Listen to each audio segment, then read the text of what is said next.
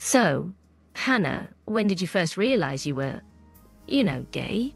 It wasn't so much a realization as it was an awareness. I kind of just always knew.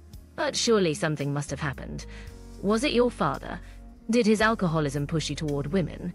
What? No.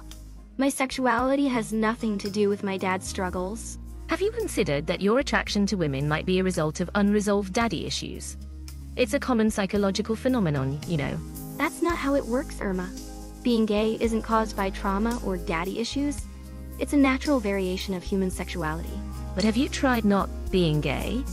I've heard of these conversion therapy programs that have great success rates.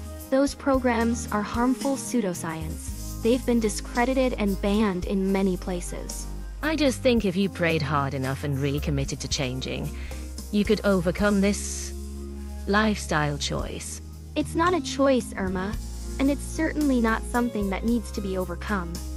This is exactly why I study criminal behavior, to understand and combat the kind of ignorance and prejudice that leads to crimes of hate. Hate crimes? I'm just trying to help you find the right path. Your father's absence clearly affected you more than you realize. Leave my father out of this. His struggles have nothing to do with my sexuality. And for the record, he's always been supportive of who I am. Well, that was a big fat lie. I'm just trying to save your soul, Hannah. Can't you see that? My soul doesn't need saving, Irma, but your mind could use some serious education. Breaking news.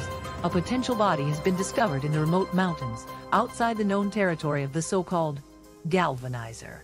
Dallas Corbin is already on the scene, but the murder isn't confirmed yet. Good afternoon, Lana. Right here at this spot, next to this stone I'm sitting on, another supposed victim was found brutally murdered in the exact way he is now monikered for. The victim apparently has been galvanized to death.